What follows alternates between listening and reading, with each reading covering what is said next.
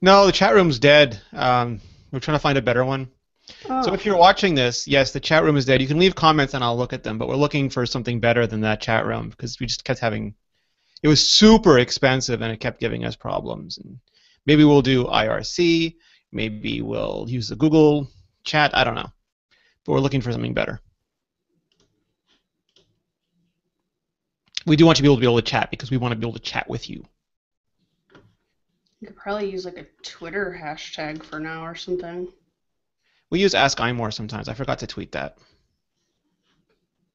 I'll do that now.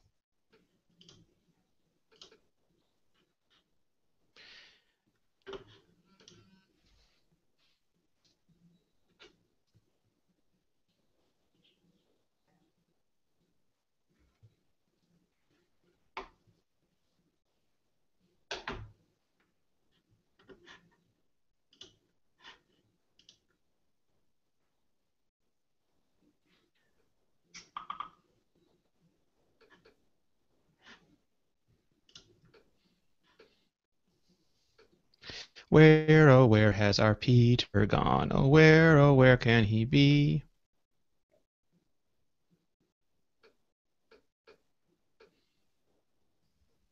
You're missing iPad boxes Am I where? in your Oh, they're background. there. I Oh, have on the other I see side. I two. have the original iPad. Well, I don't put them all there. I just have Oh, a. I try to put one of every design stage. oh. Well, all Oh, your I have all iPad the iPhone boxes are boxes. Yeah, there. they're my centerpiece. I need a new Mac Pro box there eventually. You have three boxes for the iPhone 4 4S. Or no, I guess that's two iPhone 4s. Yeah, I do have two iPhone 4s. That's weird. Probably the CDMA and then the GSM. Well, I iPhone 1. have. They were different. Where's my original iPhone? I'm missing my All original. the, I'm all the missing way my to the original. left, isn't it? No, that's an iPhone 3G. Oh. 3G, 3GS, 3GS, 4, 5. Sorry, 5S, 5, 4S, 4. I have to find my original box. It's total. This is total BS. That's like the only one I can find, ironically. Now I'm so angry. Thank you, Ali. Just ruined it. You ruined it. Now you're not going to be able to concentrate because you're going to want to know where your original iPhone box is. It is a splinter in my mind.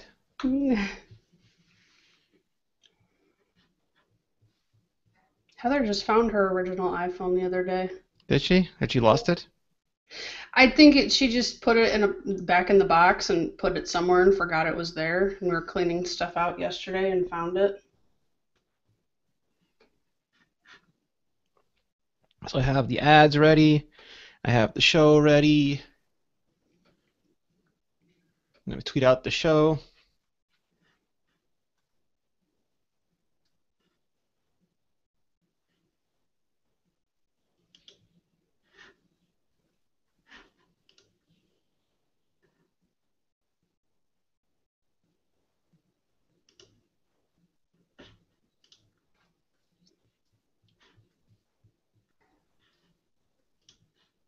I should probably have the actual link that people can use to get there because I find that handy. That's typically good. Both handy and dandy. Did you tweet it? I'm about to. I just want to put the link in first. It is of less value with no link. I have determined. My brilliance has determined. Oh, there's going to be a live stream The live stream. for Apple's event. Oh, is it? I don't know. It's hard to Yep, tell. they announced it. It's on the website. Maybe They we should did? tell someone to post that. I'm seeing it in Twitter. Is where I'm seeing it. Nice. That makes me so much more relaxed. No, seriously, dude. If they hadn't had that, I would have been panicking. Yeah, I'm glad they're having it too. Because when we got an event invite, I didn't really know whether to be happy or cry. Pardon me? I said when we got an event invite, and then when we didn't think there was gonna be a live stream, I kind of wanted to cry. I did too, because the idea of having to both type and shoot made me want to, I don't know, just cry. Just crawl into a little fetal ball. All right, has anybody seen Peter? Oh, Flarg! Can you see if he is in the Slack? I don't have it on this machine. Can I see what? If Peter's in Slack, I don't have it No, on this he's machine. not.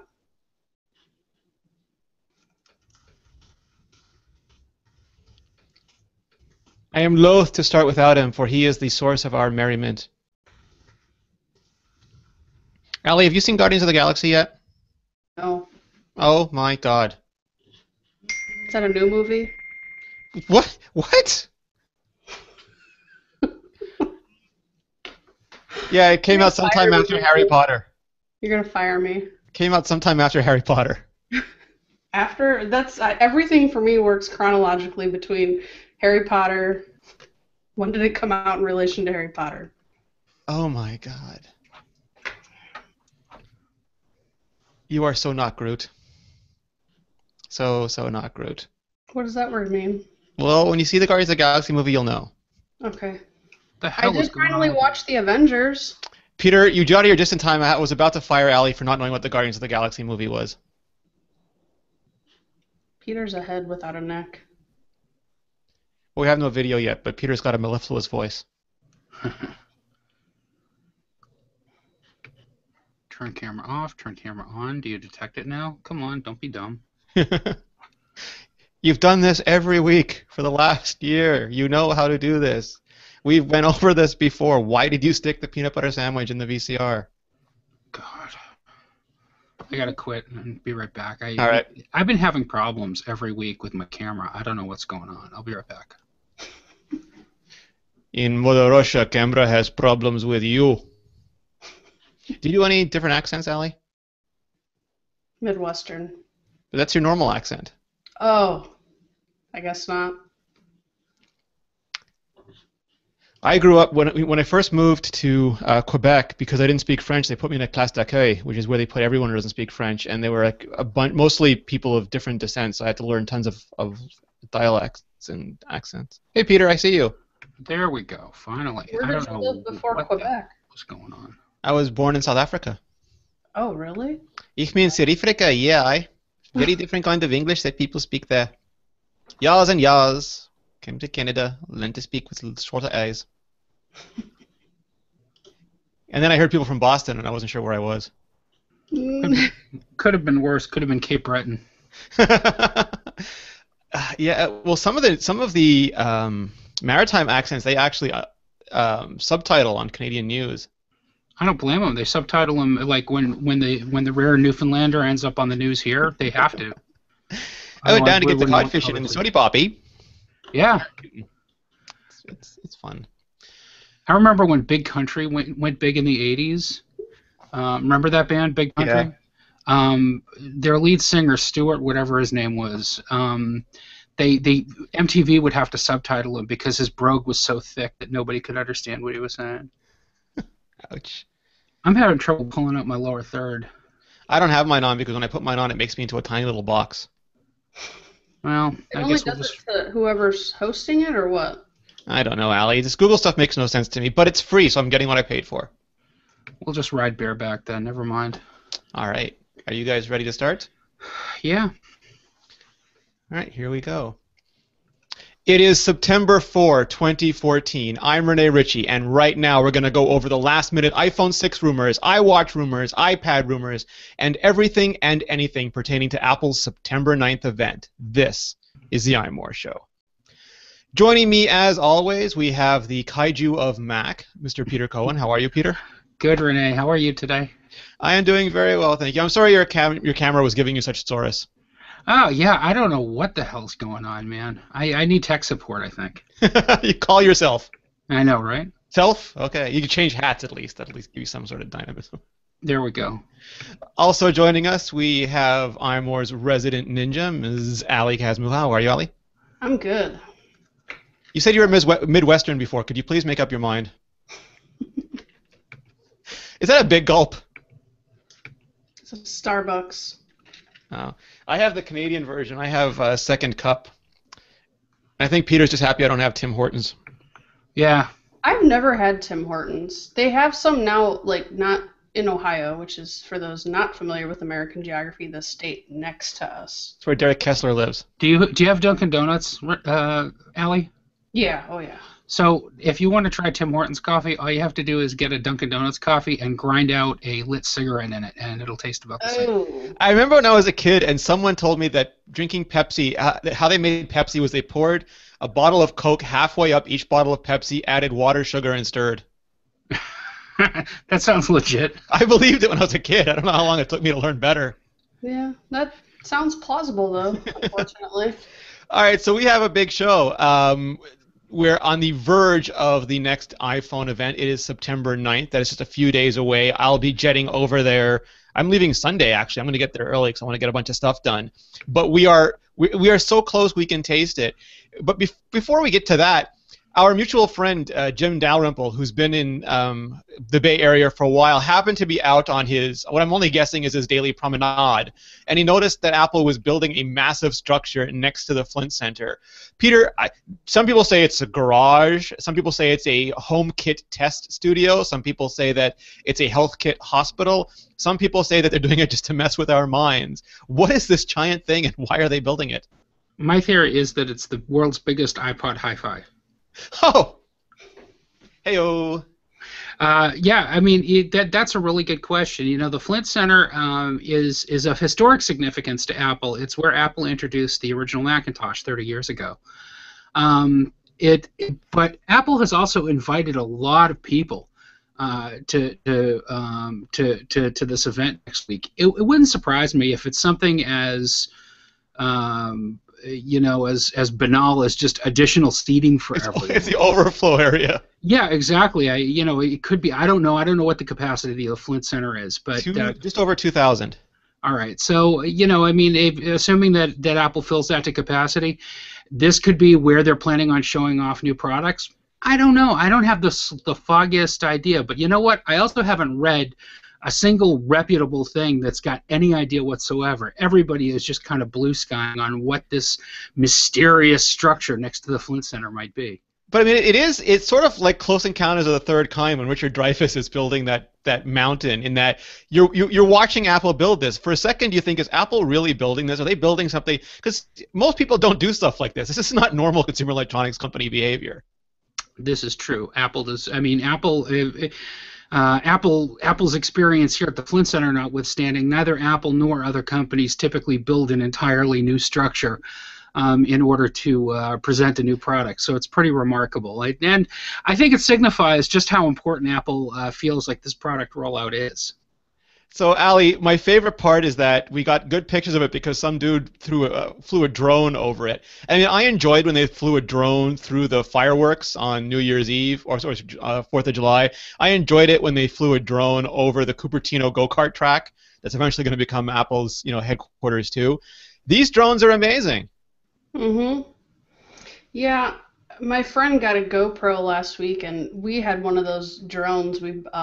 We bought one for Heather's nephew, my girlfriend's nephew, and he got like 6 of them. So we decided we were going to keep one. And I can't figure out how to work the GoPro. So once we do, I want to have some fun with those. But yeah, it's kind of amazing how now, like, you can't really keep anything secret because someone will just fly a drone and they'll find it anyway. How come they don't have X-ray drones? Why isn't there a drone flying there that's X-raying this and seeing that this is the world's biggest iPod Hi-Fi?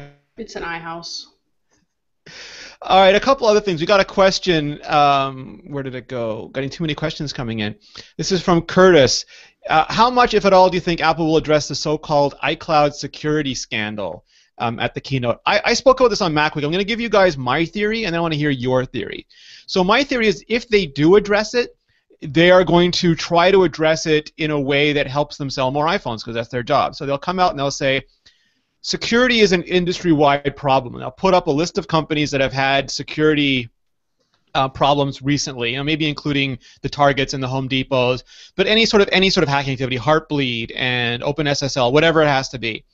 They'll put that up, and then they'll say, we think we can do better. At Apple, we want to do better. We know your data is private and important to you, and so we're doing ephemeral messaging in iOS 8. We're making sure, as you know, your fingerprints are locked down in Touch ID.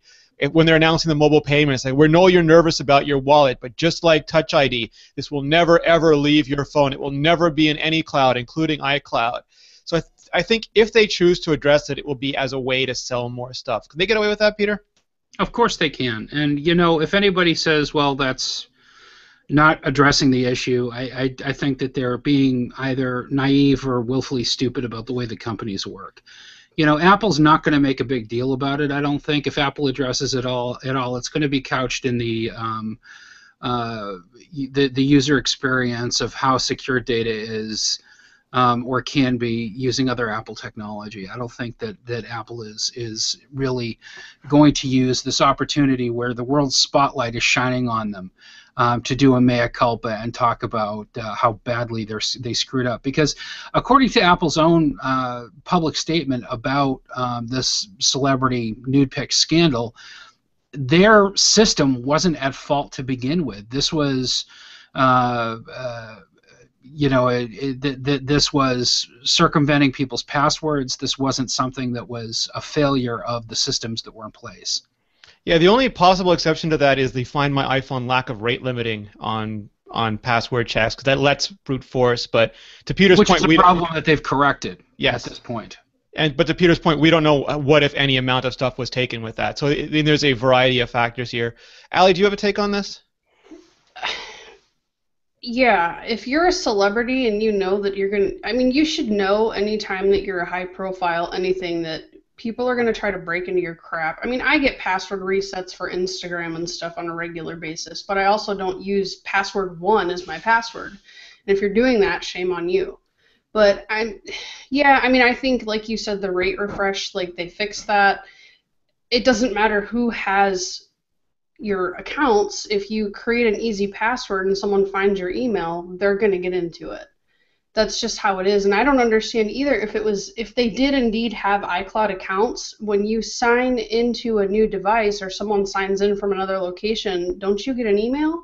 So I don't want to get we spend a lot of time talking about this on Vectors, and I want to talk about the event mostly, but just quickly for people who haven't heard about it, what happens with this is they do a bunch of things. This is the best theory so far. Is first, someone approaches them typically and says, I want to break into this celebrity, or this, and it doesn't even have to be a celebrity, this person's account.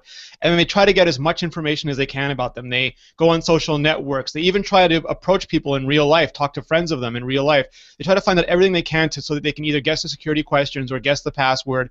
They'll try to brute force it. If they find a bug like this rate limit in Find My iPhone, they'll absolutely exploit that. And they have a known target. So even if it takes a long time to brute force it, they're only specifically doing 1 or 2 people.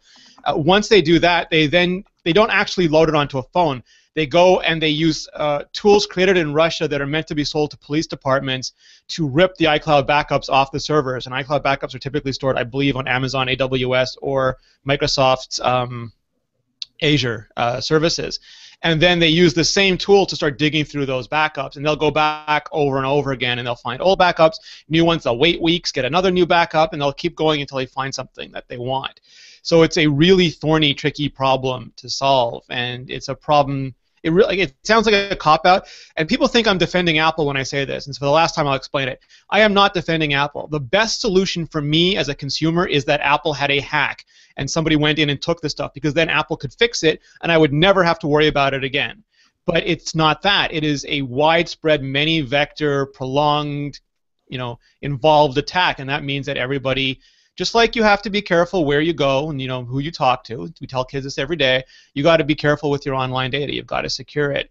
And in a perfect world, we could just blame Apple and then pretend everything was safe. We don't live in that world. We don't live in a world where I'm a clown made of candy either.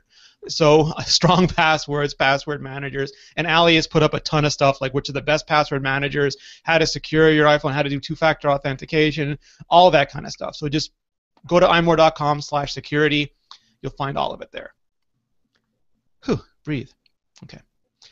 I'm back.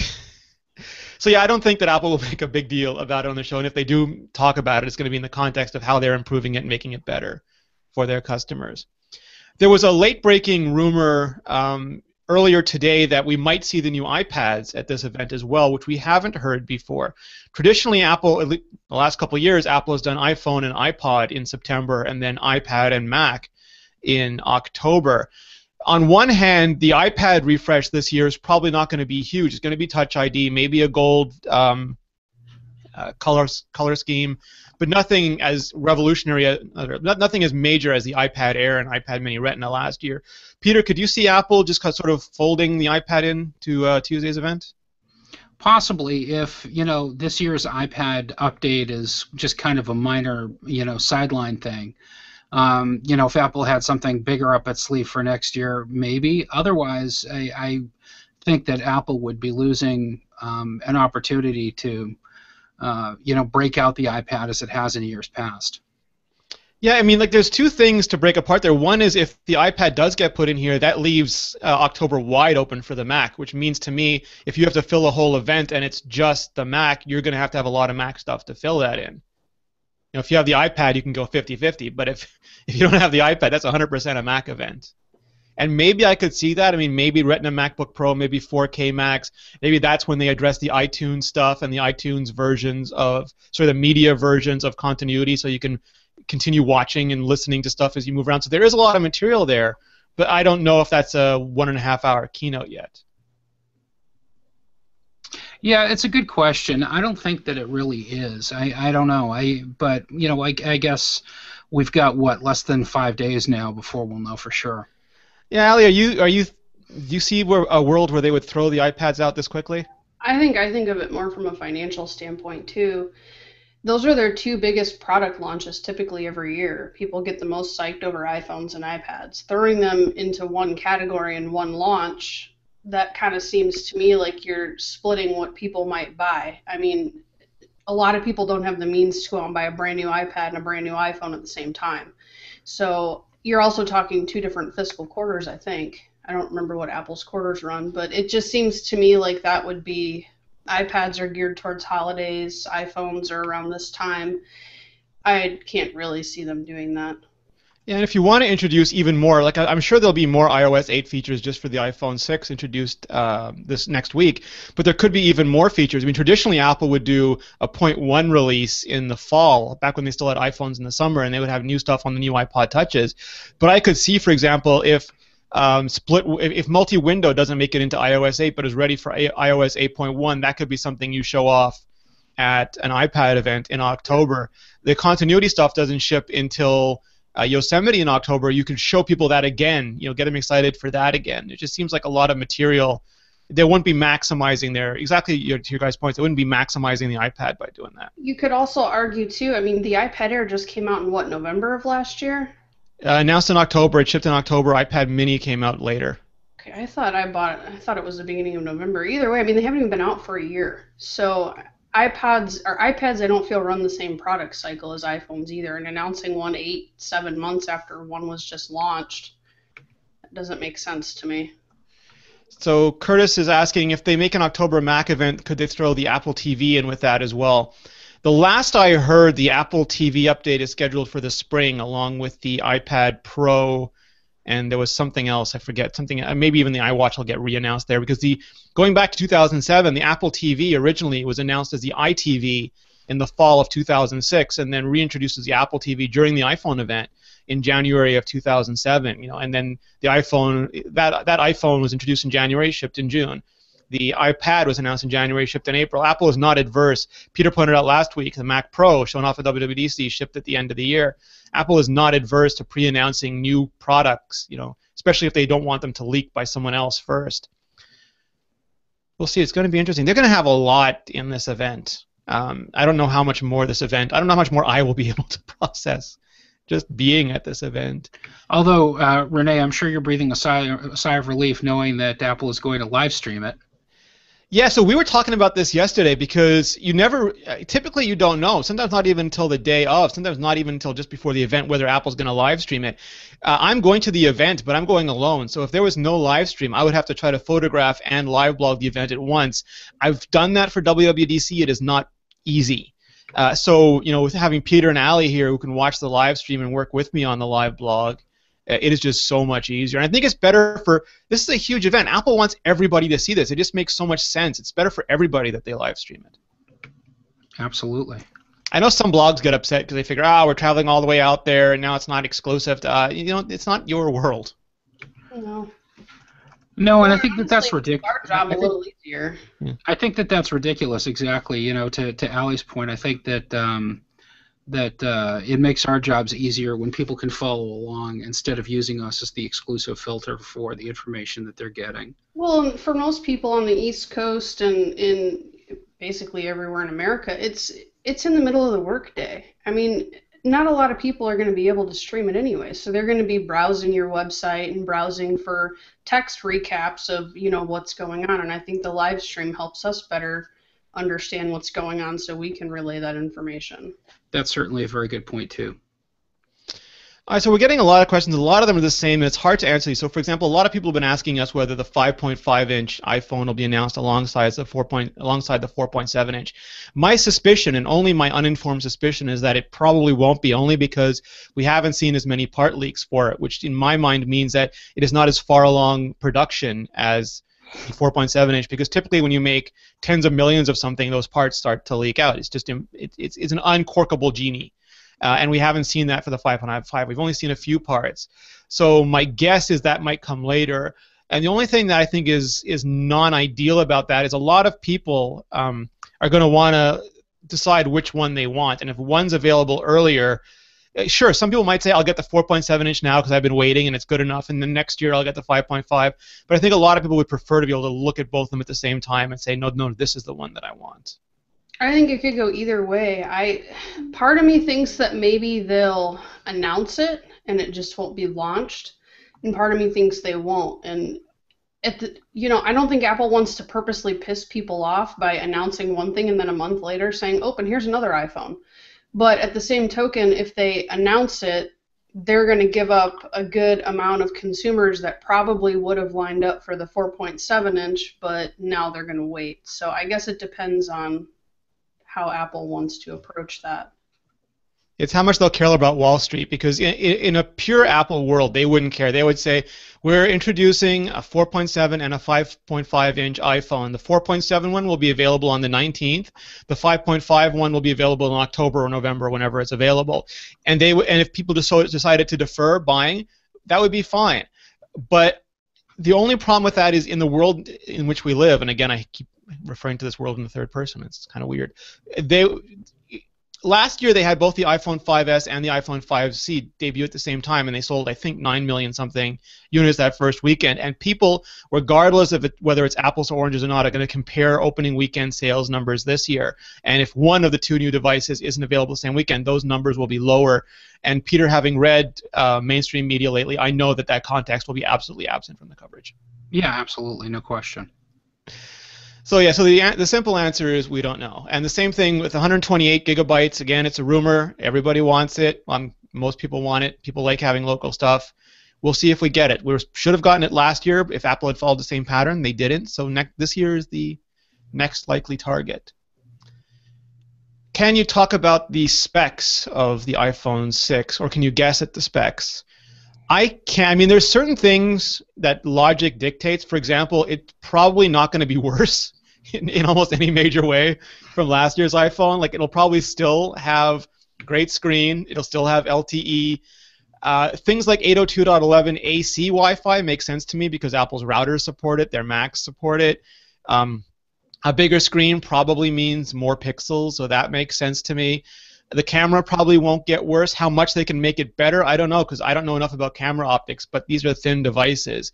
I would like there to be optical image stabilization, but I won't bank on it because Apple hasn't, they've traditionally focused on the chipset, not the optics.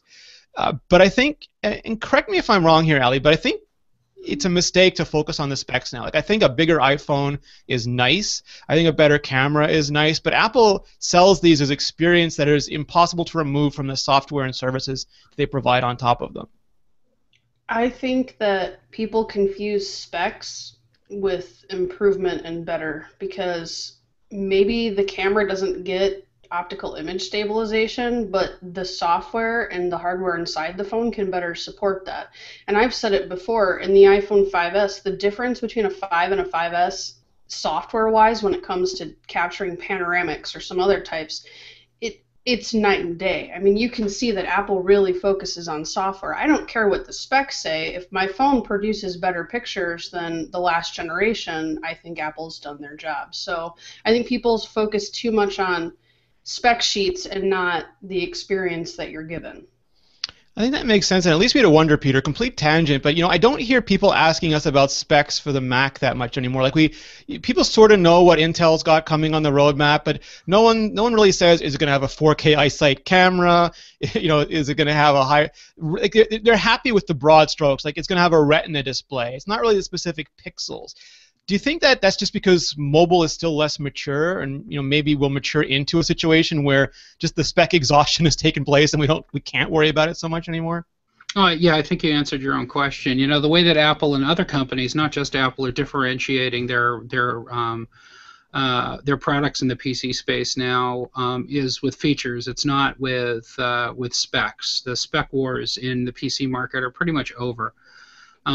So there's some stuff to get excited about spec-wise, like you said, whether or not the next MacBook Air will have a Retina display or not. But that's really a feature more than a spec. And I think that the mobile is still a very fast-moving target. There's a lot of heat and light right now in the development of new processing technology in mobile, whether it's Apple with its ARM processors or NVIDIA with its Tegra products. Even somewhat in the Android space as well. We're seeing movement with interesting stuff there. So people are still really invested in, and I shouldn't say people just generally. I think that if you ask the average consumer, they don't give a damn what kind of processor is inside their device. They want to know how long the battery is going to last. They want to know how big the screen is. They want to know how much memory it has, or how much storage capacity it has, so they know how many apps or how many pictures they can put on it. But certainly in the tech circles in which we run, there I think is a markedly greater bit of interest in understanding specs than there really is in the Mac space or the PC space, just generally. Yeah, Apple in 2011 said, the technology is fantastic, but what can you do with it? And I think that's going to be the story we see. I'm going to take a quick break and tell you a little bit about lynda.com, sponsoring us today. Lynda.com is an easy and affordable way to help you learn, instantly stream thousands of courses created by experts on software, web development, photography, graphic design, and more. What's great about lynda.com is it always has something new. I don't think any one person could finish what they already have, don't get me wrong. But if there's something that's there and you don't see it yet, just wait, because they're putting up new stuff all the time, and they're also covering new things, new technologies, new programs as they become available, almost always on the same day as launch, and if not the same day, then very soon thereafter. It's easy to learn, there's high quality, easy to follow tutorials, great tools. They have beginners courses, advanced courses, really something for everyone at every level. And they also have mobile apps. So if you're not at your computer, you can watch it on your iPhone, your iPad, your Android phone. And here's the best part. It's one low monthly price, $25. It gives you unlimited access to over 100,000 videos and tutorials. Here's just a quick taste of them. Some of the more popular ones right now. iOS 7, iPhone, and iPad Essentials, and I'm betting that's going to be iOS 8 just as soon as Apple gets it out to everybody. iPad tips and tricks. Create an iPad web app. Shooting with the iPhone 5S. Setting up your mobile office to work from anywhere. So if you want to use the iPad to get more productive, if you want to take the iPhone as the camera for your next vacation, if you want to actually start getting into developing iPhone or iPad apps, you can do all of that starting with lynda.com. They have literally more features than I have time to tell you about. It's incredibly scalable. You can watch little bits of it, you can watch large bits of it. You can go through the timeline, go through the transcripts. There's any way possible that you can learn, they have made it easy for you to learn. 30% of colleges and universities and most Ivy League schools offer lynda.com subscriptions to their students and faculty members. That is just a fun fact for you to think about. So here's the deal. We've worked out a special offer with lynda.com to provide you with access to all courses free for 7 days. That's absolutely free for 7 days, all courses. All you have to do is visit lynda.com/iMore. and try Lynda for free. Again, 7 days. That's lynda.com/iMore. Go there, learn, your brain will thank you. All right, so here's how I imagine it going down. We'll have Tim Cook, we'll have music playing, the lights will go down, Tim Cook will walk out, he will tell us what Apple believes. He'll give us just a quick overview of Apple. If he does any Apple Store stuff, I'm kind of hoping he hands over to Angela Ahrendts now because she's been there for a while. She's a really good public speaker, and I'd like to see, if this is the time they've chosen to talk about Apple retail, I'd like to see Apple retail up there. I don't know if they have a really compelling story for this event. I don't know if anything major is happening. But if they want to show off a new store being built, or Ali, if they want to show off how they're doing recycling programs or trade-in programs or something, I think Aaron's would be a great person to talk about it. Well, maybe that's the secret behind the mysterious structure outside the Flint Center. Pop-up Apple Store. Yeah, it's a pop-up Apple Store, and it's just going to float magically away, sort of like a Bespin Cloud City or something. Have you seen anything with the trade-in programs and and on-site repair, Ali? Do you think that's getting interesting yet? They're pretty limited on what they do in store, and I can see why. I mean, Apple stores have such a high volume, it doesn't really make sense. Apple's end concern typically in stores customer experience, and if someone's waiting around for hours for an appointment or for their phone to get fixed, that's a bad experience in their eyes. So little things like batteries, screens, the way they do those, they do them in a way that's super fast, but it does limit them. So I think the reuse and recycling program comes into play there, because the phones that obviously they take in are then refurbished and sold as refurbished or used as replacements. So I think that I don't really see Apple expanding too much past that, just because I think it would interfere with customer experience. Okay, fair enough. I will still hope for an Angela Ahrendts sighting, though. It's going to be on my wish list. Yeah, I would like to see her too. I kind of want to see a female on stage at an Apple event. I don't think we've seen that. Well, we've seen a couple of years, we've seen third-party developers do demos on the stage, but no one from Apple. And given their big diversity push now, it really would be great to see that, because that's how you turn a vicious cycle into a virtuous cycle by intentional action, and then it sort of takes off on its own. I think Phil Schiller will probably handle the iPhone duties like he's done every year. He'll come out. He's already done the 2 new devices shtick, but the iPhone bigger. This could be an interesting sell, Peter, because previously with the iPhone 5, when they made it taller, they emphasized how your thumb could still reach every part of it. They even had an ad for that. I don't see them doing a mea culpa. I see them maybe saying, we've gotten to the point where software can handle a lot of the navigation now. We don't have to limit the size of the hardware anymore. That would be a sensible way to go. The other way to go would be to I don't know, offer thumb prosthetics. iThumb. That's what it is. It's a giant pop-up Apple store to sell iThumbs right on the premises. I feel like they've kind of been training us for a larger screen since iOS 7. They really push gestures. And I think that gestures are a way to maneuver around. I almost never reach in the top. I hold my phone with my right hand, and I can't really think offhand of many times when I even have to reach in the top left corner of my phone anymore, because I can use gestures and swipe from the sides of the screen. So I kind of feel like Apple handles a lot of those hardware issues with software solutions. I had to do it the other day to cancel out of something, and it was so rare I actually noticed, wow, I have to reach all the way up to the top left corner of my phone. I now get irritated when developers don't use swipe gestures, because I'm so used to using them. If it comes down to choosing between 2 apps and one of them supports gestures the way it should, I most likely probably will choose that app. Here's a question from Mac Interactive, and we've answered this before, but I think we have more information now. Yosemite has to be available the same day as iOS 8, because otherwise it's not going to be compatible with continuity and iCloud Drive. The latest I've heard is that it's not coming till October, and I think that matches with what a lot of other people have heard. And I think, as you pointed out, Peter, last year Apple was happy to ship Mavericks without iCloud Keychain, and they'll probably be happy to ship iOS 8 without continuity until Yosemite hits. Yeah, I think people are overthinking this. These are certainly core operating system features, and it's something that Apple has, made a big deal about. But that doesn't mean that they have to be offered day and date at the same time as the new operating system or the new product. Let us not forget that the vast majority of people who are using iOS devices don't have a Macintosh. Mac ownership is still a relatively minor percentage of overall Apple ownership. So many people are going to be able to use iOS 8 just fine without experiencing any kind of issues related to lack of continuity features in Yosemite.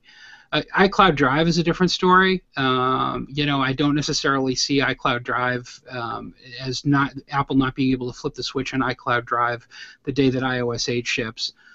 Even if Yosemite folks have to wait for it for a while. Now, is there going to be some grumbling from the Mac community or from people who use both platforms if Apple doesn't ship Yosemite the same day that it ships iOS 8? I suspect there probably will be.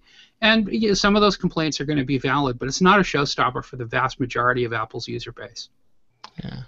Seems to me like, Dropbox and Google Drive and a lot of other cloud storage services have hook-ins, and it would be really baffling to me if Apple couldn't issue an update to OS X just to make iCloud Drive compatible until Yosemite releases. I feel like that's a reasonable solution. And features like continuity and some of the other stuff in iOS 8, like Peter said, not a lot of them own Macs, and not only that, it doesn't break functionality. The functionality is still there, and as soon as Yosemite becomes available, it'll be active. Yeah, I can see that. Here's a question from Skippy. Having no experience with giant Android phones, what is it about bigger screens that makes it better? My iPhone only feels small when I'm surfing the web. So that's an interesting question, Ali. You have a Galaxy S5, I think, and an HTC One. Is there anything to like about the bigger screen? Like, why is Apple making a bigger screen? I don't know. When I compare this to my phone here, I mean, there's a big size difference here. I personally don't really like the way a larger phone feels in my hand, only because, and this is an issue that I see, like, some of these things, and I think they showed prototypes where Apple was actually going to move the power button to the side due to I think they will for the iPhone 6, yeah. The problem I have with stuff like that is I consistently hit that button with my hand, like when I'm holding the phone, and I hope that's not going to be the case. I don't necessarily think bigger is better. It is for some people, and for other people it's not, but I think it's important for Apple to hit that segment at this point because people have already said they want a bigger iPhone. I don't know. I think it's a matter of preference. Do you have a take on it, Peter? No. No? I'm going to give mine then. I'm going to defer to you and Ali here. So I think John Gruber and Craig Hockenberry had discussed it at length on the talk show, so you can check that out for more. But it comes down to basically some people need bigger and some people need more. And what I mean by that is, we're not getting any younger. And for some people, the iPhone, everything from the lettering to the buttons to everything is just too small for them to be comfortable. And yes, things like dynamic text help with that, but it is constrained by the size of the display. There's also people who want more pixels. They want to be able, when Steve Jobs said that one of the reasons they made the iPad was because the larger screen allowed for a higher class of software. I did a big write-up on what's coming with adaptive UI in iOS 8, and it's one of the things that Apple released for developers. But part of that is, for example, you can now, with iOS 8, have an iPhone app when you're in portrait, and then when you rotate, you can go to the split view that you usually get on an iPad. So, like right now, an iPhone is one column orientation in one column in portrait, one column in landscape. With iOS 8, it can be one column in portrait, two columns in landscape. So you imagine the Mail app on the iPhone, rotate landscape, you have the iPad's version of the Mail app. And that's interesting on a 4-inch iPhone. That's really interesting on a 4.7 or 5.5-inch iPhone, especially if a lot of apps start doing that. You essentially have a mini iPad, and then you have a higher class, a higher level of software. You can not only have bigger stuff and more stuff, you can have better stuff. Eventually, Apple will be constrained by the size of the screen as to what kind of software they can make. So it's something they need to do at a certain point. They sort of let people grow up with it, and they've sort of grown up with it, but I think this is just the next step. And they've gotten technology to the point where, like Ali said, you have the gestures and the holds and all these different ways of controlling it, so you don't need to touch the entire part of the screen. And you can also design a device that can be big and can be thin and have lots of really cool technology inside it. So I think that is at the core why the bigger phone will be better for some people. Certainly not everybody, but for people who want an iPhone to be more of a computer, to be more of a primary computing device, it's going to be a benefit to them. Yeah, and certainly we've seen a certain amount of drop-off in iPad sales, or just tablet sales in general. People aren't refreshing them as frequently as analysts might have expected a year or two ago. But people are continuing to use the devices that are in their pockets or that are on them. And having a larger screen helps bring that iPad-style experience that Renee's talking about to more people in a device that they're going to depend on every day, and hopefully that they're going to replace in a year or 2 years, as opposed to just waiting for it to wear out. Yeah, it's going to be interesting. I can't wait to see Peter with his 5.5-inch iPhone like a boombox on his shoulder. Yes, indeed. I'm looking forward to it myself. Although I don't know if I'm actually going to go with a big iPhone. I've got to say, from if the spy photos that I've seen are any indication, I think that the what is it, the 4.7 inch is going to be just fine for me. Sweet spot. We got a couple of questions about the protruding camera. I explained a lot of that, I think, last week. We talked about that and why you need Z-index on a camera and you may not want it on a phone. So just check back on last week's show. We went over it at length. I'm not sure if they'll do iPhones first. I think that they will because the iPhone is not the new thing, so that makes sense for them to give us that first, and I think it'll be really exciting on its own. Going into iWatch for a minute, I heard, a bunch of the people heard that it was going to be October. Now it sounds like it's going to be this event, although it's not going to ship with this event. It might ship later in the year, it might ship next year. But the idea of Apple's wearable is still... It hasn't leaked, again, probably because they haven't begun manufacturing it yet. It hasn't gone for FDA or FCC approval yet. But the idea about it, I think people are starting to wrap their head around it. The concern I have is that expectations are too high for this now. And a lot of that is the markets, and a lot of that is immediate. Like Apple has been told that they are doomed unless they have new product categories, which I still think is ridiculous because what's a new product category? The Apple II was, the Mac was a development on a personal computer. The iPod was, the iPhone was, but the iPad and the iPod Touch are variants on the iPhone. Those aren't new product categories.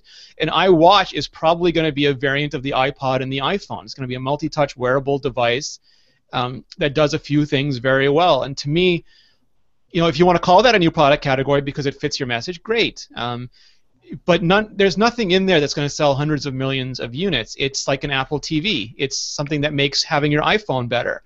So I just worry, Peter, that the media and the markets are going to build us up so high that nothing Apple shows could possibly be any good.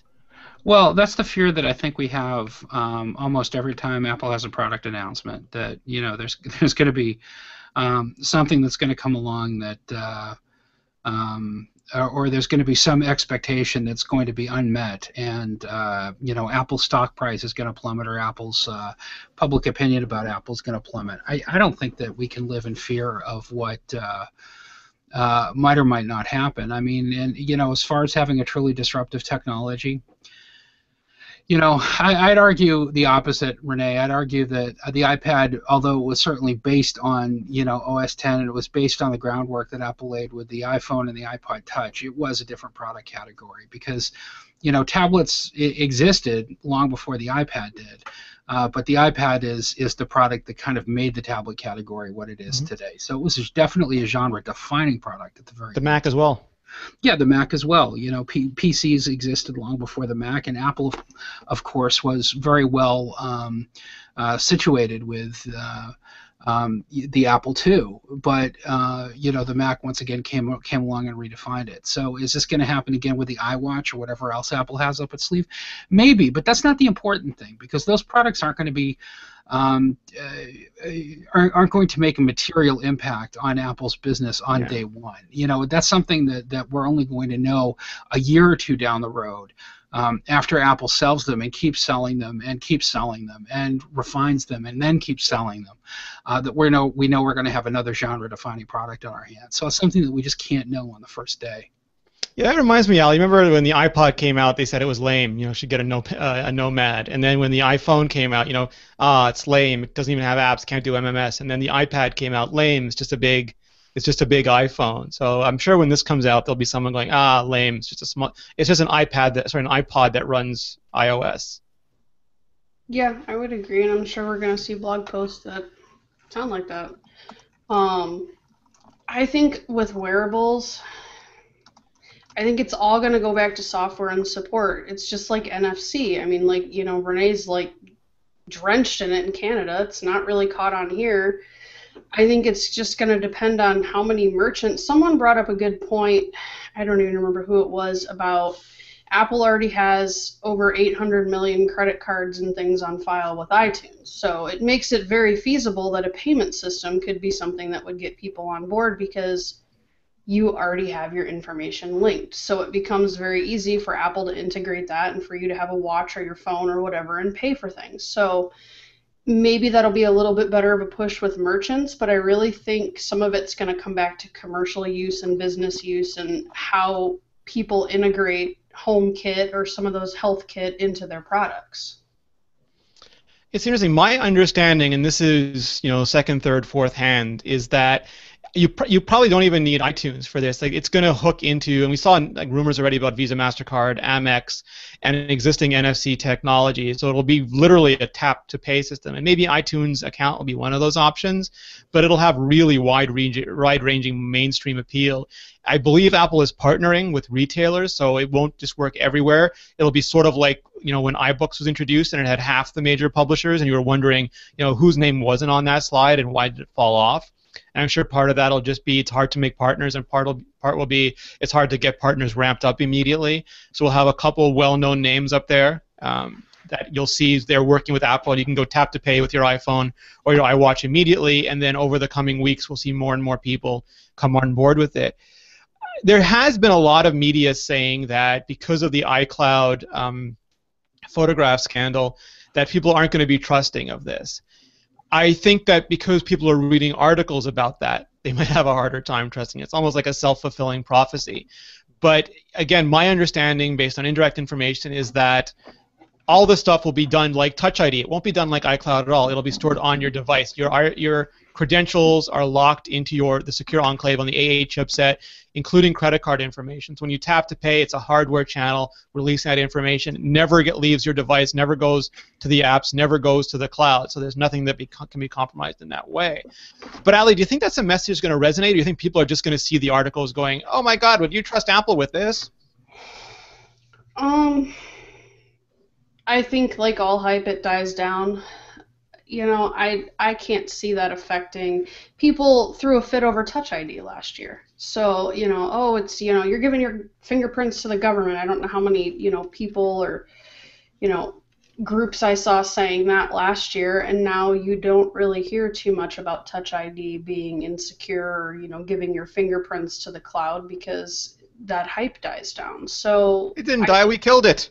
Yeah, well, and I think initially, it's going to be the same thing. People are going to complain about iCloud hacks and people getting your payment information, but how is that any different from someone being able to sign in and I guess they can't really see all of your credit card number, but if someone gets into your iTunes account, they're going to be able to make purchases now. You have a credit card linked to that. Well, again, I don't think the story's about iTunes. I think it's about credit cards, and we just saw Home Depot just had a huge hack. What was the other one? Target had a huge hack, and I think that is enough to scare retailers to want to make it Apple's problem and not their problem anymore. I have a lot of friends, and well, not necessarily friends, but family members that still don't want to put their credit card number online. They won't purchase things from Amazon. They won't set up a PayPal. They won't do things because they don't want to put their credit card number online. And then they're always kind of dumbfounded when I say, you do realize that when Target or whoever swipes your card, it goes on the internet. It's the same internet, whether it's encrypted or whatever, you're still putting your number on the internet every time you swipe a debit card. So I think it kind of goes into that round and round argument of what's safe and what's not, and how is one thing safer than another. Any system that's created by a person can be hacked by a person. I just got this mental flash of Peter in the VW van rocketing down the streets of the Cape, just tapping his iPhone, getting his coffee, keep on going. Yeah, just hold out my hand, grab it, and keep going. Yeah, I think you're absolutely right. I think we're going to see a bunch of dumb headlines when it launches. We'll see a bunch of dumb headlines when Apple announces it and when it launches. And 6 months later, it's only going to come down to how good and easy an experience it is to use it. Mm-hmm. Yeah. No, I'm inclined to agree.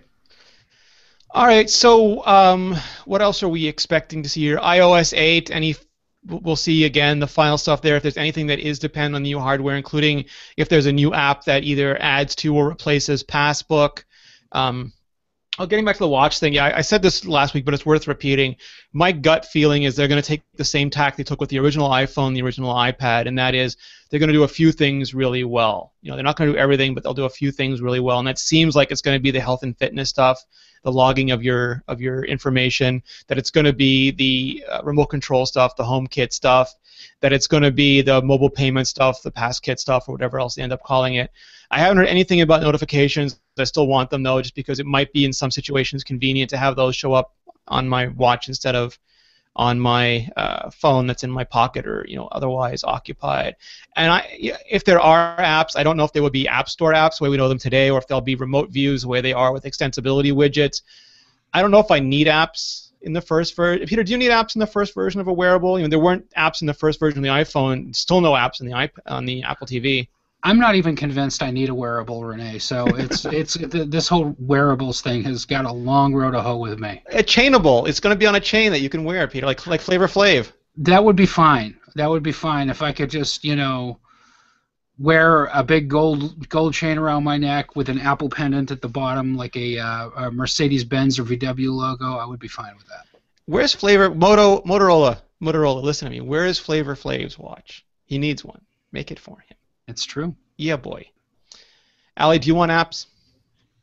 I'm in the same boat as Peter. I don't really know if I want a wearable. But isn't that what people said when they announced the iPad? I don't know if I want a tablet. It's not about one. It's about, oh, look, shiny new tech. No, I wanted an iPad. It's one more thing for me to have to worry about charging. I don't know. I'm not convinced. I had a Pebble. I have this Samsung thing here that pairs with my phone, supposedly, and yeah, I don't remember to wear it. So.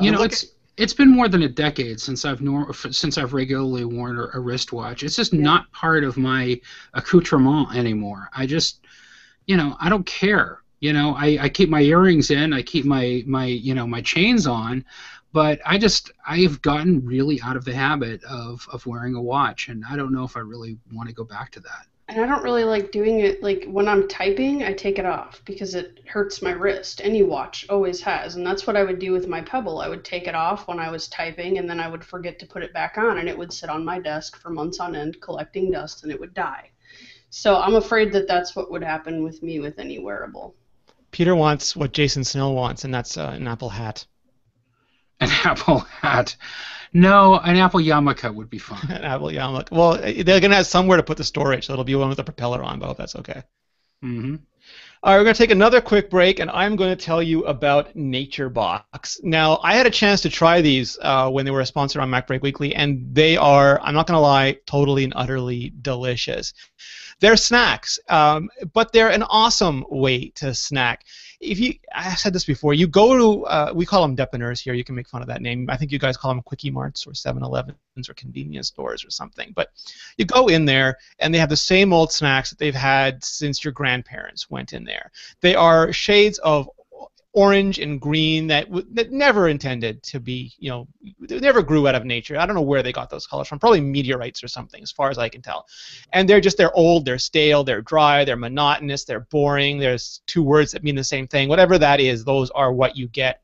Normally, NatureBox is not that. They always have new stuff. They always have interesting stuff. They have... So let me just explain how it works. Let me back up for a second. You subscribe. It's almost like a snack of the month club. You subscribe to NatureBox, and then every month they ship you a new box. And the really cool thing about it is you can choose the kinds of boxes that you get. I have to just change the screen here for a second because I got diverted to the Canadian NatureBox. I don't want to give you predictions that are based far too much on Maple. But if I look at what they've got right now, I'm going to go to the snacks page. So right now they have Asiago and cheddar cheese chips, Ancient Grains granola, apple cinnamon crave, Santa Fe corn sticks, flax fortune coins. I mean, this stuff, it's just terrific. The only problem is deciding which one to eat first and how much of it to eat. Now, the cool thing about this, too, and I'm just going to go right back here for a second, is that, like I said, they ship it right to you. You always get fresh, new, interesting things. And frankly, if you're watching, like I watch the UFC, if you're watching sporting events, if you're watching TV shows, it's just way better than eating the old junk that you always used to eat. So here's what you can do. Here's what I want you to do. You can start your NatureBox membership today and get a free sample box. So you just go there, you go to naturebox.com/imore to get started. That's naturebox.com/imore. Sign up, get a free box, try it out. If it is not delicious, if it is not to your liking, then don't do anything else. But if it is as good as I have told you it is, if it is as good as I believe you will find it to be, then just sign up, naturebox.com/imore, and enjoy snacks shipped right to your door that will make your friends and family jealous. And you can tell them to go sign up too. All right, so I want to talk a little bit about our plans for this event, because we're going to do some fun stuff. So this is all subject to change because we don't know everything that's going to happen just yet. But as far as I know now, I'm leaving Sunday night. I'll be in Cupertino Monday, Tuesday, Wednesday. I fly back on Thursday. The event is at 10 a.m. Pacific, 1 p.m. Eastern in Cupertino. They're not holding it at Moscone in San Francisco. They're not holding it at Yerba Buena. As we said earlier, this is a 2,000-seat facility. This is a big place, and Apple is building onto it. So it's going to be a big event. We're going to have all the coverage that you expect leading up to it. We've done a lot of iOS 8 previews, done a bunch of iPhone previews, iWatch previews. We're going to keep doing that. We're going to give you a full preview for what we think the event's going to hold. That should be up this weekend. Then during the event, I'm going to be live blogging from the Flint Center. Peter is going to be backing me up here at home base. I'm not sure if you've decided whether you're going to be live during the show or not, Peter, but we'll let people know when you do. Yes. Yeah, so it could be Peter. Kevin Mitchelluk might help us. He's a huge watch aficionado. Ali's going to be working on it. We're going to have the entire Mobile Nations news team bringing you everything you need to know as soon as, immediately as it happens. It's going to be a big group effort on all of our part. I'm excited about it because I'm getting this vibe. Like, Peter, do you remember before WWDC where people we sort of knew about in the industry and who were working on this stuff were so excited about what they were going to show us? Like they knew about Swift, they knew about all the iOS 8 developer stuff, they knew about extensibility. They couldn't say anything, but you could just sort of see everyone happy and smiling. Yeah, WWDC 2014 was a really interesting keynote, simply because everybody was so upbeat, so on message, and had so much to talk about. I would have to go back years to find anything that was comparable to that. So yeah, this is going to be an interesting event. Yeah, and if anything, and I don't want to oversell it, I don't want to create my own expectational debt, but everyone I've spoken to is just as excited, just the same. We can't wait to show you this stuff. And yeah, they're excited every year for the iPhone, but like WWDC this year feels like something special. And I think there's a lot of pent-up interest because some people have been waiting for a bigger iPhone for a long time. A lot of people who aren't on the beta have been waiting for iOS 8. They've been waiting for the functionality, like extensibility, that it's going to provide. Extensibility, I mean, we've talked about it a lot. I've written, I think, 10,000 words on it, but it is going to be a big deal. We're going to have widgets. We're going to have custom actions, custom sharing, custom keyboards. We've seen some of that. Like we've seen some of the Swift key, some of the Flex key, some of the swipe stuff that's coming out. 1Password has been teasing their extension. I'm running the beta. And to be able to just, like, you go to a web page or an app, and as long as the extension is accessible, you just tap your thumb, and it fills in your password. I'm not going to say it's an iPhone from the future. I'm not going to do that, but it definitely feels better than the iPhone I had, 3 months ago. And I think people have been waiting for certain things to come to the iPhone for a long time, and they're going to be getting it this time, and they're going to be super happy about it. That's my quick take. All right, so that is our quick plan. After that, I don't know what's going to happen exactly. It depends on what Apple does. If we have to do, if for example, in the Fleet Center extension, it's a maze, and you have to find your way through just to survive, it might take me a little while to navigate that. Whatever the Minotaur happens to be. But we will do the iMore show. Instead of doing it next Thursday, we're going to do it next Tuesday. That's the current plan, at least. So I don't know what the time will be like, because I don't know what time I'll finish at the event and what time we'll all finish writing about it. But sometime late afternoon, evening, we're going to do the next iMore show after the event.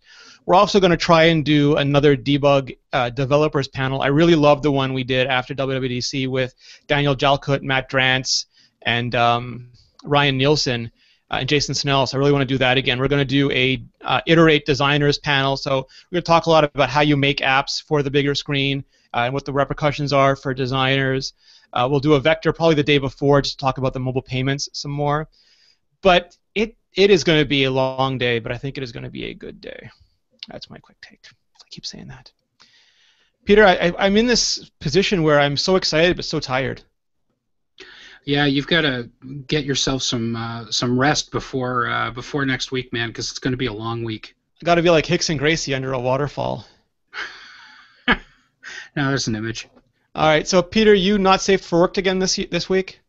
Yes, indeed. Working on it now. What was last week's? It's been so long already.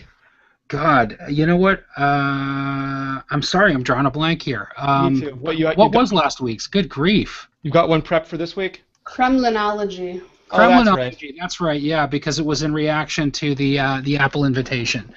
You know, every time an Apple invite to an Apple event like WWDC or next week's event goes out, people have to dissect the and thank you, Allie, for reminding me.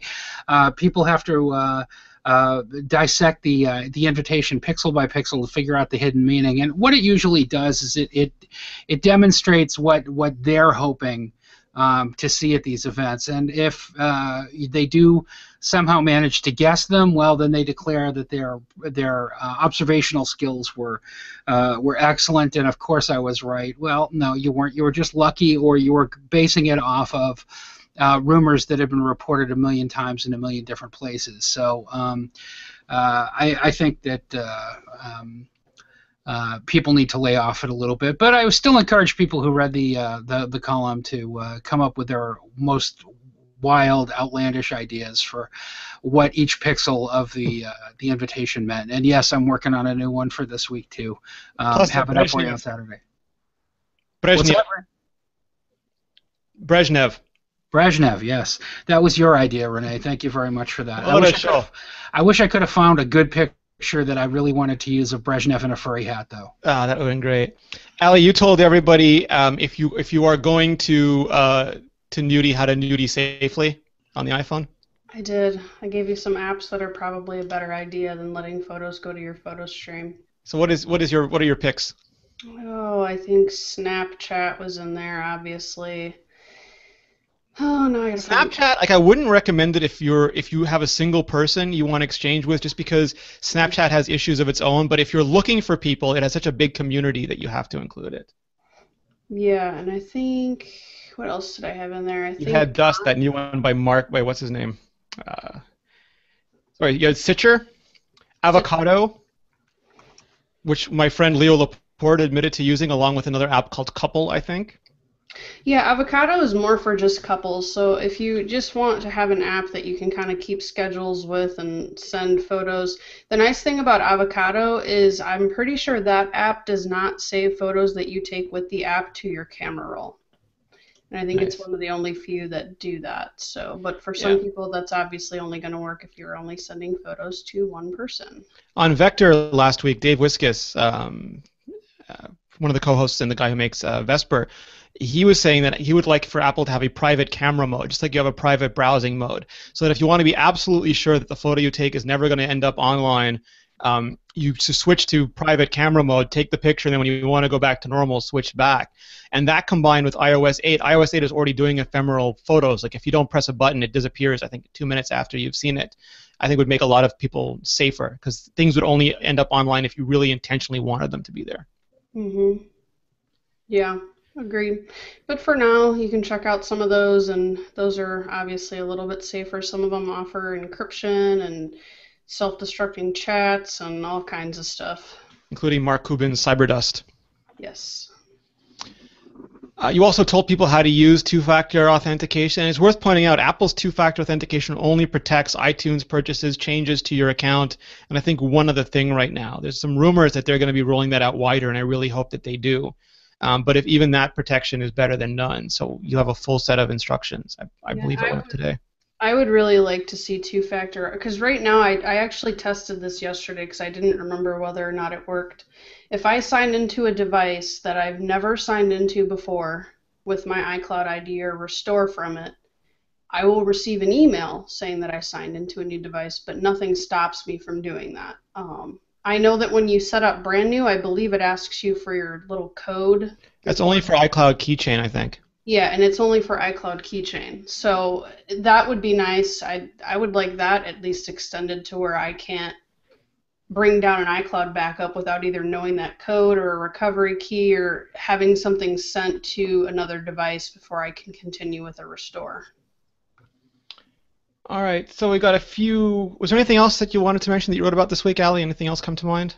I think we posted our how to sell your iPhone guide. Oh, yeah. So if you want to sell your iPhone in order to help subsidize your iPhone 6, Allie's got a great guide for you. Yep.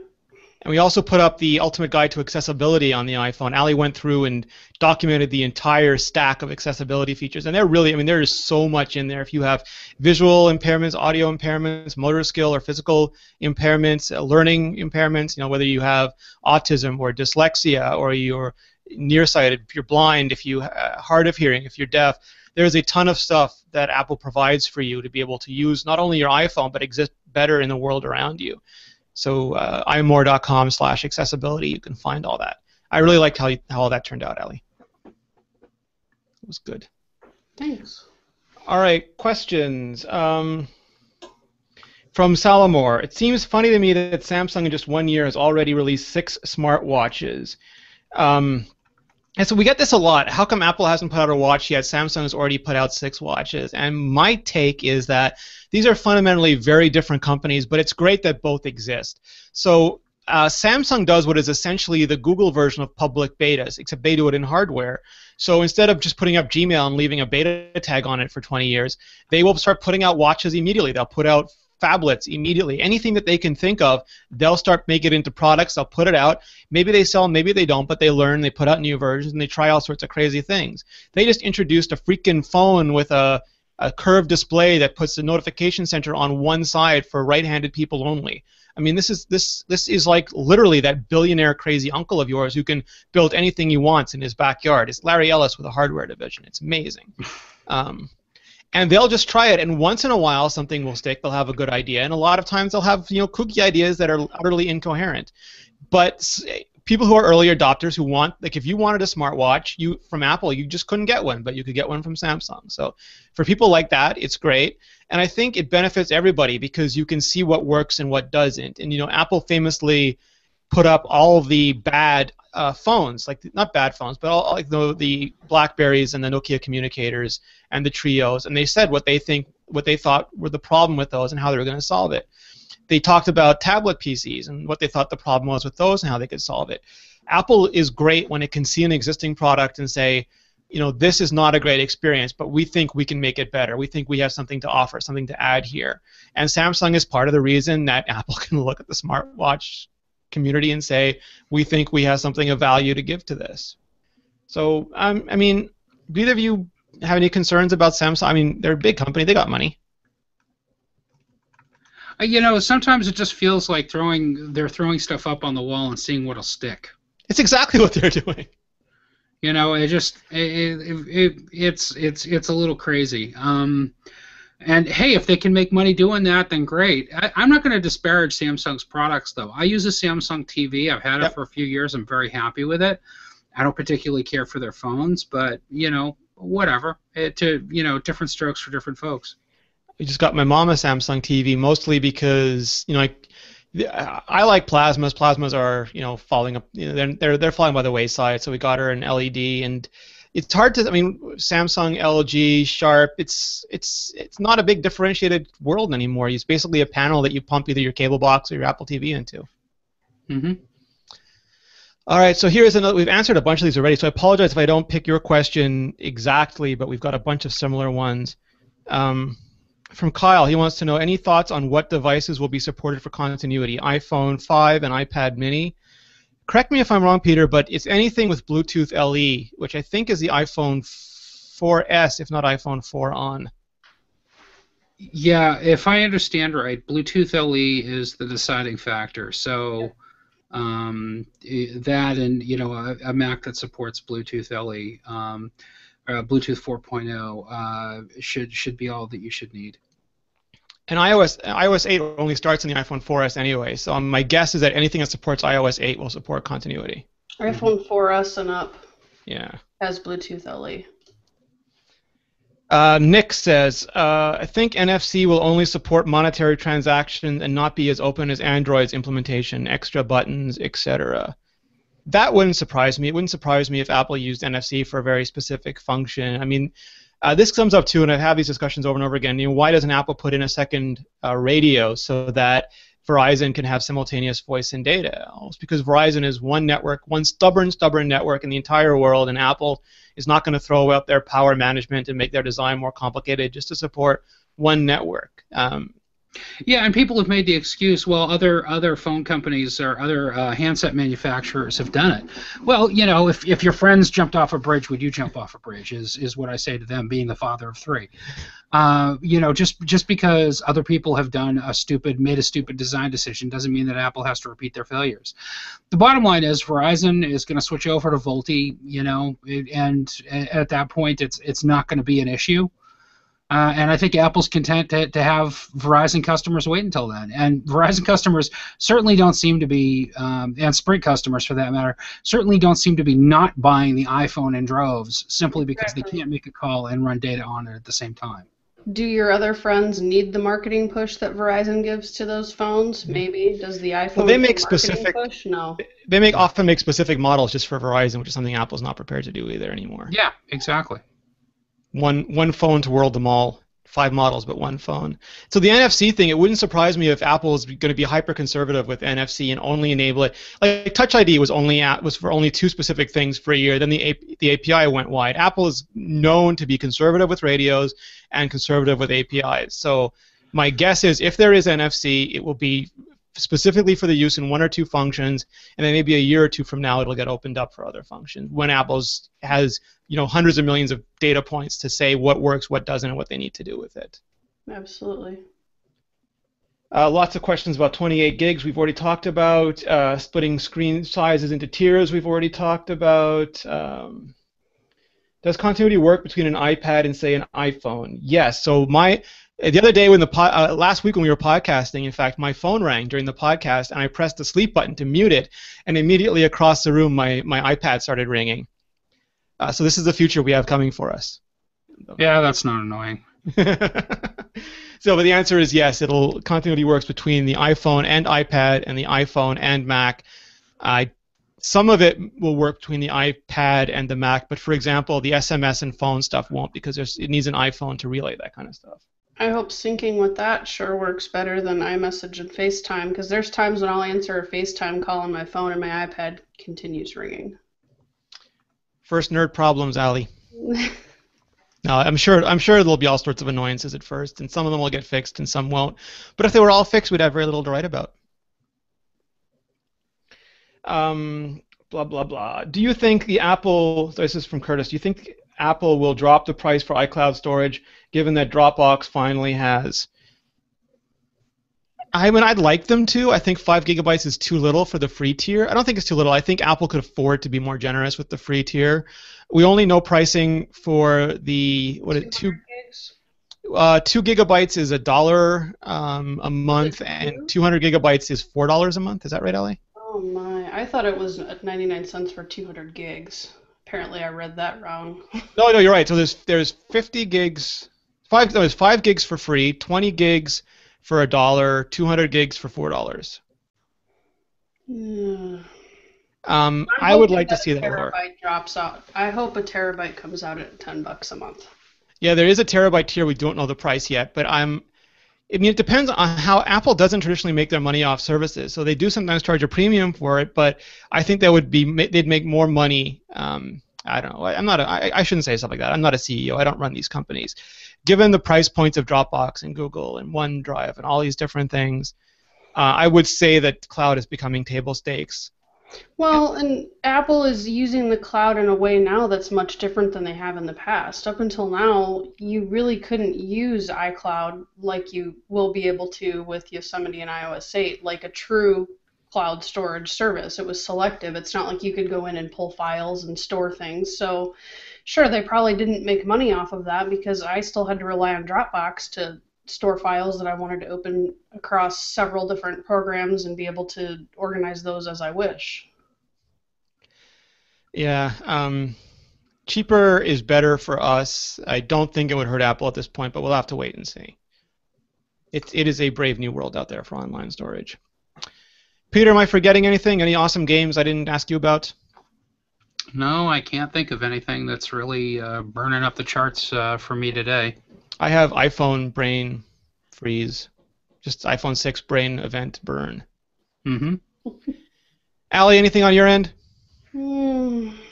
I think I updated Minion Rush has a lot of updates lately, so I went ahead and updated that game guide. So for anyone that's looking for new tips, new codes, those are all updated. Yeah, and Simon did Clash of Clans as well.